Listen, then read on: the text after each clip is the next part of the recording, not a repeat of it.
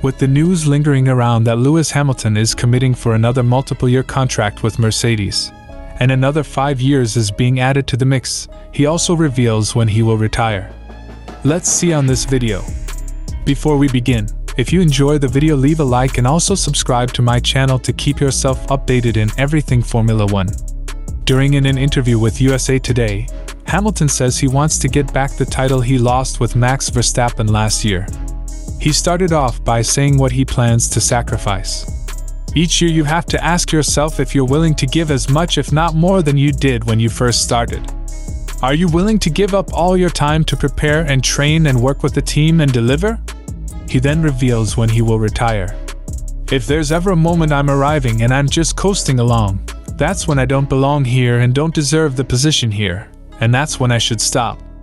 I question myself as to whether I'm able to do that and whether I want to do that, and the answer is yes. We obviously have a championship we need to get back, and I love the mission and that challenge with my team. This season has been a trying one for Hamilton and Mercedes. While Red Bull have romped to the double, the Milton Keynes squad winning 16 of 20 races, Mercedes have not even won a single one. He signed off by saying, "I can't wait for the time when we get back to success. When we finally get that win, when we get that championship, it will make all of these tough moments worthwhile." With Mercedes being strong on the latter half of the season with multiple podium finishes, and Hamilton finishing strong in second on the last 2 races, it looks like they are going to finish ahead of Scuderia Ferrari with only 40 points between them. With Red Bull having 10% decrease in their aero testing next year, it is starting to look good with Mercedes and Ferrari. Surely, a 3-way fight for the championship will be great for 2023.